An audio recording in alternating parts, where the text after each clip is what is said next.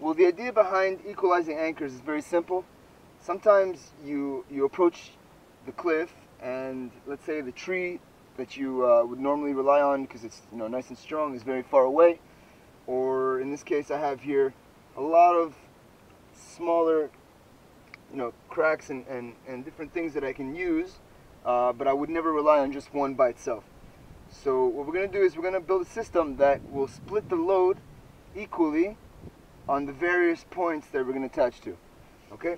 Now there are different pieces of kit that you can use, like you can use straps, you can use just small pieces of rope, you can even use Pro 6. And the general rule with the anchor points on how many you need, if you're going to use straps, you need a minimum of 2. And if you're going to be using Pro 6, only Pro 6, then you want at least 4. Okay, because while the straps hold 22 kN, which is roughly 2,200 kilos or 4,400 pounds, Pro 6 only hold about 500 kilos, which is around 1,000 pounds. Again, these numbers are maximum points, meaning if you manage to get this to 500 kilos, it would give. Okay, so it would make sense that you would double, because you want to reach at the end more or less what the straps will get you. So what you can do is you can grab whatever kit you have, and since this is a short one, I'm going to grab a Pro 6. But what we're going to do is I'm going to use a strap here and just feed it through. And also, if you guys can get a hold of one of these things, they're really good for just getting those hard to reach straps where normally your fingers wouldn't fit. And it's good for just cleaning out all the garbage that there is in here.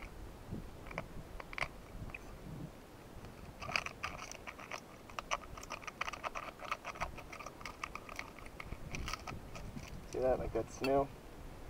And you're just going to take your strap, and you're going to feed it through.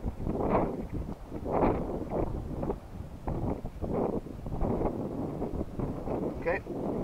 And that's one point. And then you're going to grab a carabiner.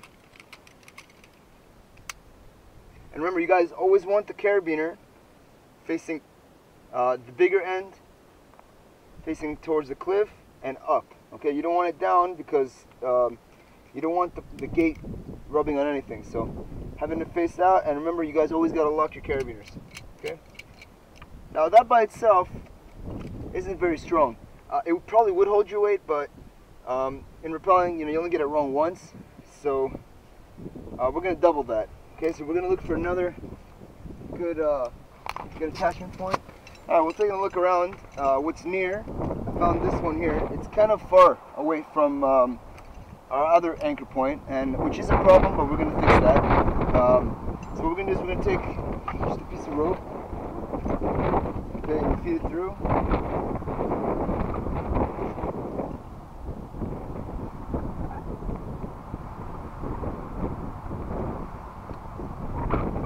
Okay. You tie your bow line to it.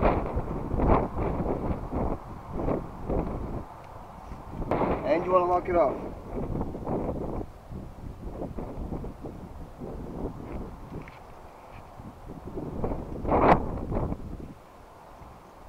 Okay, now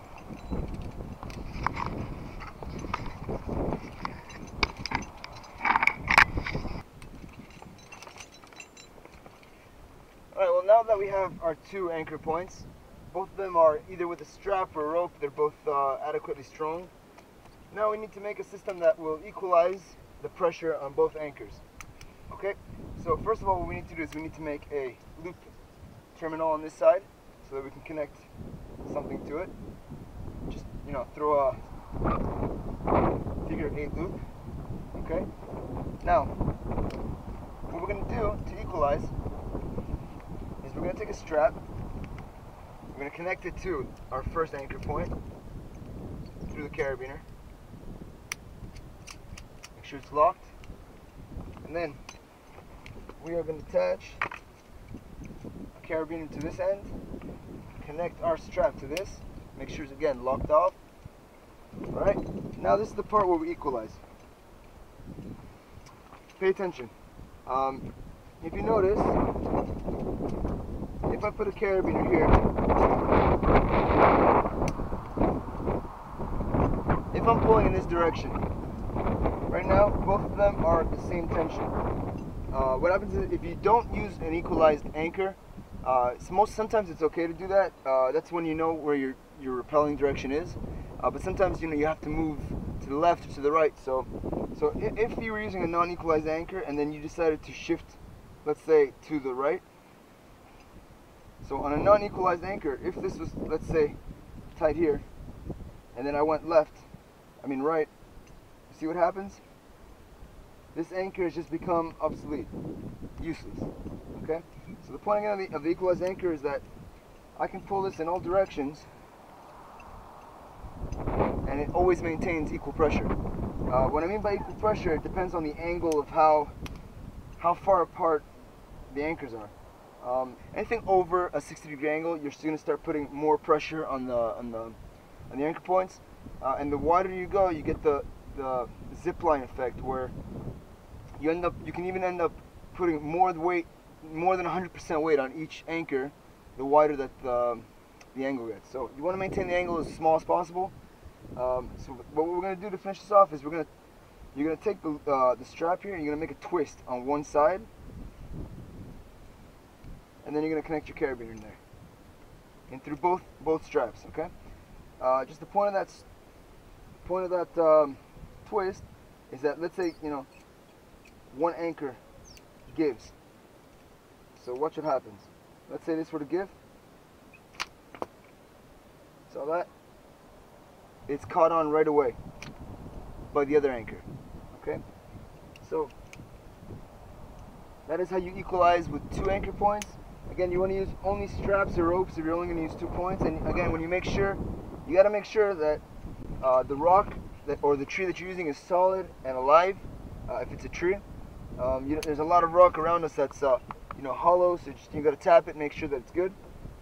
And now I'm going to show you how to equalize with 3 anchors.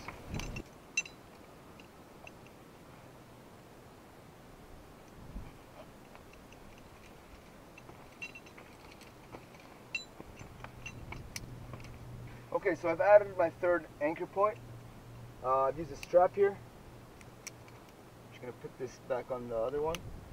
Okay, so now we need to equalize these 3 anchors. It's a little trickier, but it's the same concept. You grab your strap. Usually you want these straps to be a little longer, the one that's going to equalize the anchors. And again, you're going to feed it through all the carabiners. Make sure they're all closed.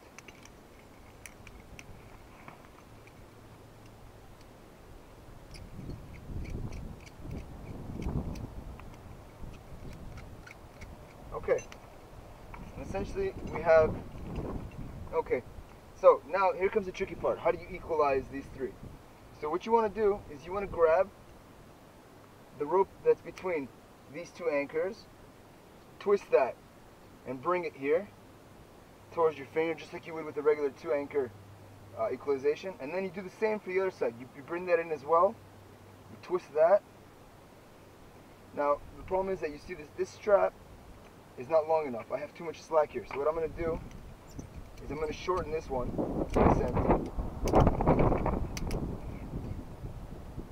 so that I can use this strap here.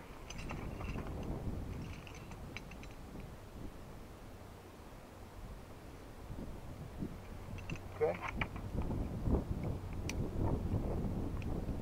Again, I'm going to grab this end, twist it. I'm going to grab that end, twist it. Then I'm going to put a carabiner on that. You see that? Same principles work, except now you have 3 anchors. So this could be used when you have really cruddy anchors.